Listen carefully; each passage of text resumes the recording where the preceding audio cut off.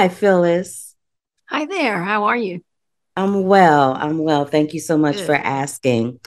When I watched Call Jane during the Sundance Film Festival, I kind of left with this power of feeling like sisterhood transcends color. And when we make things happen, you know what I mean?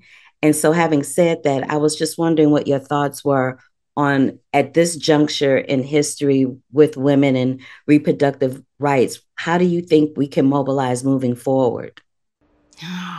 We're going to have to, obviously. We'll see what happens during the midterms, but yes, it's already, someone told me the economy is already, bumped off abortion as the main issue. I mean, they're not unconnected, but okay.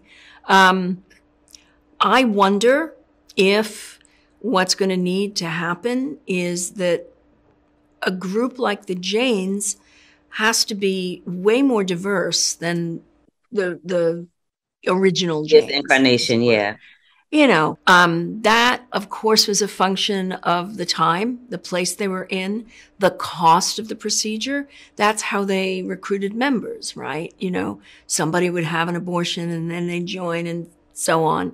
And it wasn't until they started doing the procedures themselves that they could open the ranks. You got $10, you can, come in, and the organization did become more diverse. Today, I'm not sure how you can do that otherwise. You have to do it from the get-go.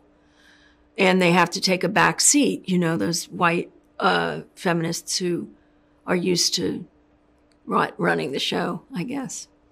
I saw this quote where you said holding fear and fearlessness close would always keep you honest in your filmmaking and you felt that way. And I'm just wondering, um, did you feel that way during the journey of directing Call Jane? I knew that there would always be people that would not think that this is a quote laughing matter, right? And of course it is. Everything is. Everything has humor in it. Life has humor in it. But also I thought, I'm going to really do this. I'm going to put an entire abortion procedure on film. And I've never seen that. So it was terrifying because it could have just been awful.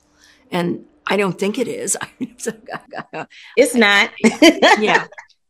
So, yes, there was a great fear, but once you get on set and you're making it, that's where the fearlessness comes in. You just say, "No, that's right. We move forward. We do this." And I think those two things do keep a director in particular honest.